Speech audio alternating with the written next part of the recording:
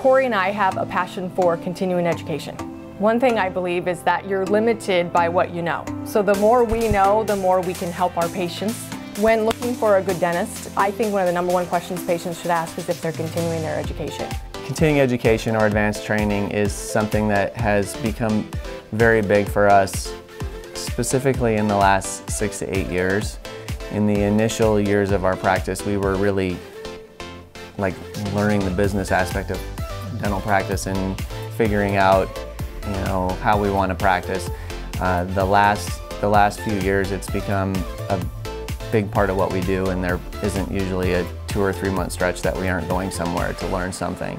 And that's been hugely driven by my wife, because I'm pretty sure I wouldn't do half of the continuing education without her kind of pushing me. And I think no matter where we go or what course we go to, there's always something we learn and bring back. Here at Karmazin Dental, I hold myself to a very high standard.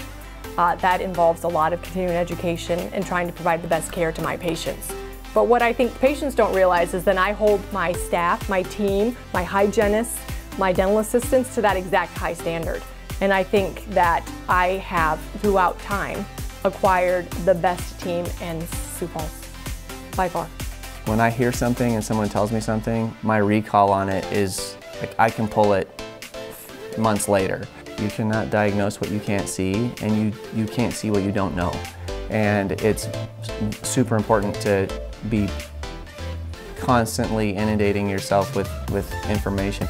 I think what makes an exceptional dentist are the people willing to go above and beyond and spend extra hours away from their family, hours away from the practice.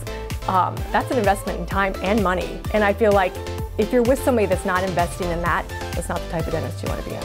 And one of the best philosophies I've learned through all the continuing education courses we've taken is that we hold ourselves to a very high level. And Corey and I like to say, we like to achieve perfection, but we'll accept only excellence. And I think that's a pretty cool thing to do.